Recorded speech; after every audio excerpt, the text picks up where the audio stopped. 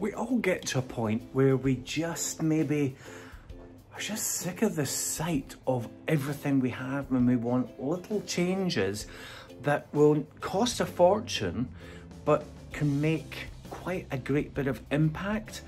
And I think if we do get quite bored with our surroundings and you have opted, as I have, for a very neutral and comfortable design, you need to look for a couple of things that are going to pop a few aspects of design and just to refresh your eyes.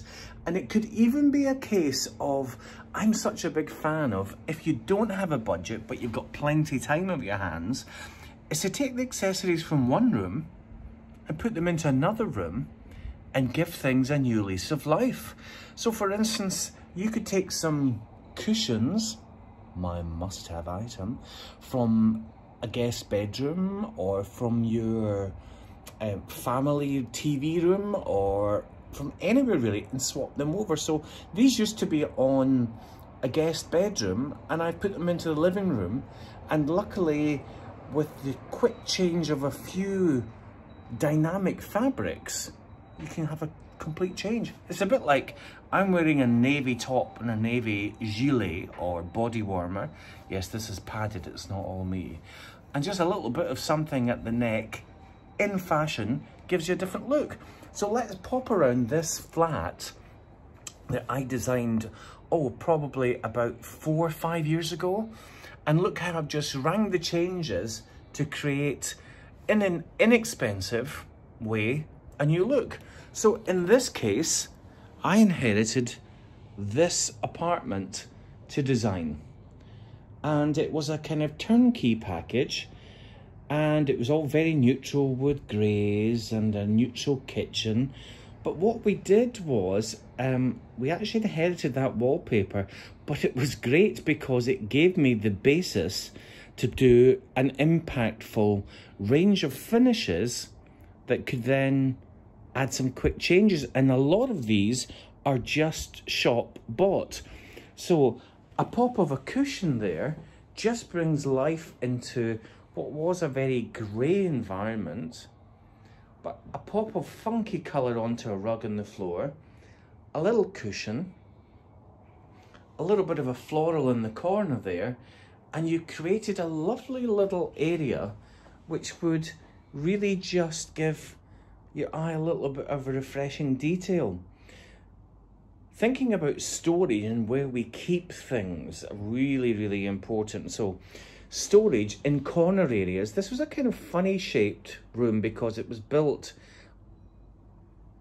in a curve. So I did inherit a sort of funny corner there, but ideal to create a lovely storage unit. And this is good. You could have had this in the hall. You can move things around. Think about things you can move around as well. Bedside tables, nests of tables, things you can easily change to give your room a new lease of life.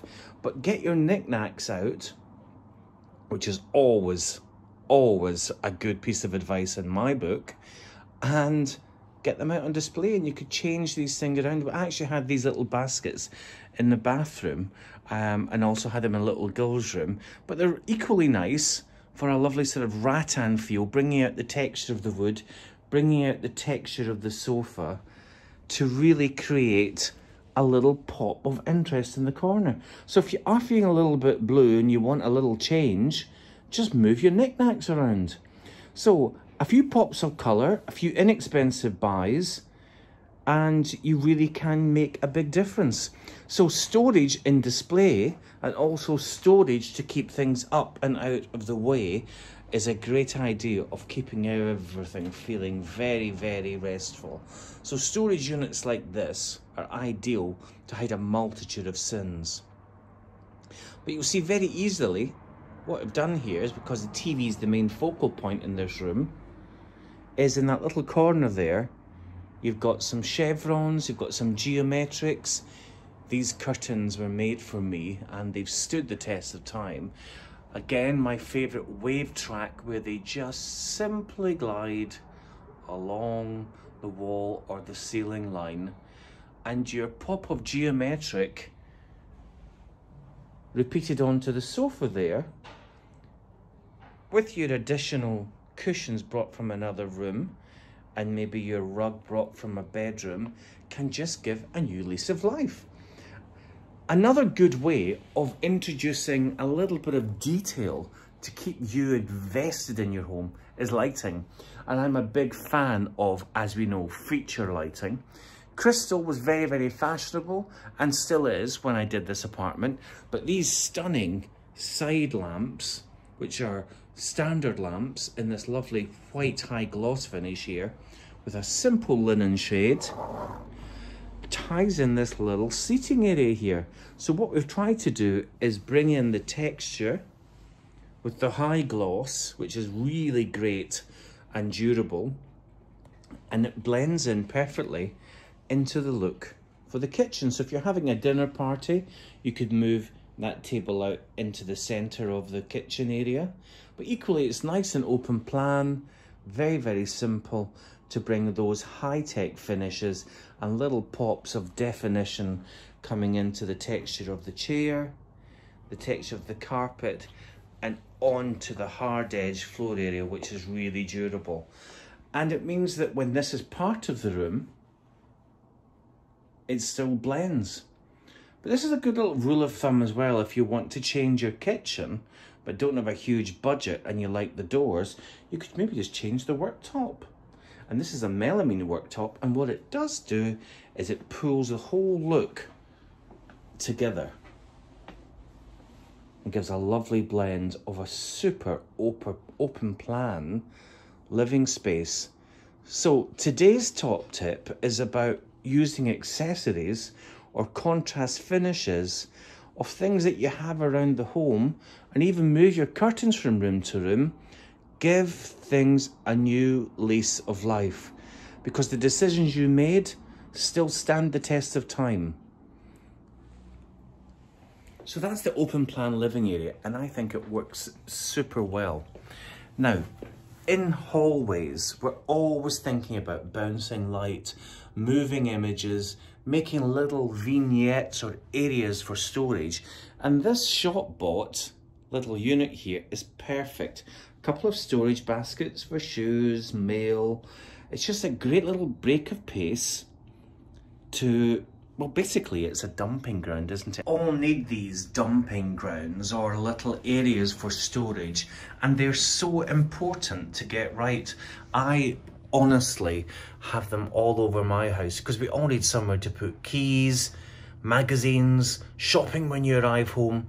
But it takes me back into the hallway area, and it's so important to get the hallway right. And the use of mirrors here and looking down the hall is excellent for creating the great first impression when people come to your home. Now, these mirrors were actually in other bedrooms and I've moved them around, and hopefully when you see the reuse of them, you wouldn't think that they shouldn't have been there in the first place. And even images like this, again, a shop bought canvas, which I popped a frame round. It's got a watercolour effect, but this is just one print, but it gives a lovely feeling of the outside in, and a sort of talking point and a break of pace into the hallway. But moving into kids' bedrooms or second bedrooms or any bedroom, now this was a great use of space. Now this was originally 2 wooden black single beds. So the bedside cabinet still worked really well, but what you can do is by taking this bedside cabinet and this bedside cabinet and moving that bedside cabinet to the other side and pushing the 2 beds together, you then could have a double bed headboard. And what I've done here is I've used this pop of colour on the cushion here and repeated it into the buttons on the headboard, and it gives it a lovely funky feel. So this is a great use of space for what is a kid's bedroom, but could equally be a lovely guest bedroom with some fun and funky colours. And equally, as I've said, you could take these cushions and move them through into the living room, and it gives everything a new lease of life. I'm all about making sure that no matter what you do in interior design, that it has longevity, because we don't really have the time or the budget to continually change our homes, although that is my job. We always have to look and make sure we've got the best of what use we have, but we don't always have to have the budget to completely change things. And little tweaks here and there can be so therapeutic. And even looking through into what was the master bedroom of this apartment here, oh, me in the mirror there. Mirror doors are a great idea for, especially if they're not opposite the bed. I'm not a big fan of mirrors opposite the bed or above your head, because in Feng Shui it's meant to deflect all your passion and energy out of the room. But if it's slightly offset, what it does do for this room is it makes the room feel double the size. Great for getting dressing as well. And just like in the living room where you have a little ottoman space, we've popped an ottoman here, which is great for storage, great for popping on your shoes, pulling on your tights and socks. But again, what I've done here is taken a range of accessories, and this is actually a very similar fabric to what's in the living room and what's in the spare bedroom. And we've done a contrast cushion and another feature detail which could go through next door as well. And in this case, the headboard here has got a darker grey button. So what it's doing here is it's bringing the contrast in and the combination of colours of your lampshades and lamp bases, which could equally go in the room next door. This is actually a movable feast. I could actually spend time in this room or in this apartment and change everything around to give a completely different look. Which is what is the name of the game, longevity. We have another lovely visual of bringing the outside in, storage, and just using what we have. And shop bought cushions and some made cushions, really just ring the changes. Lovely little pug dog there. It's like my niece's dog, Nala. So again, we've got little stories happening in the corner. Change those accessories. Don't be bored. What you have can have a new lease of life, and move them round and round. And even as I've done in many, many jobs, just changing the shades on lamps or changing the bases from room to room really gives you an absolute fresh appearance.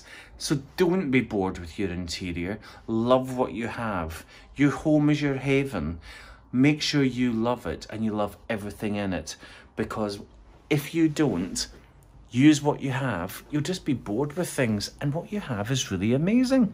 So what my top tip from today would be is, if you're at home and you're feeling a little bit blue, have a look at the accessories you have and think about moving them around the house, because in that way a new broom will sweep clean and you will have an amazing fresh appearance from what you already have.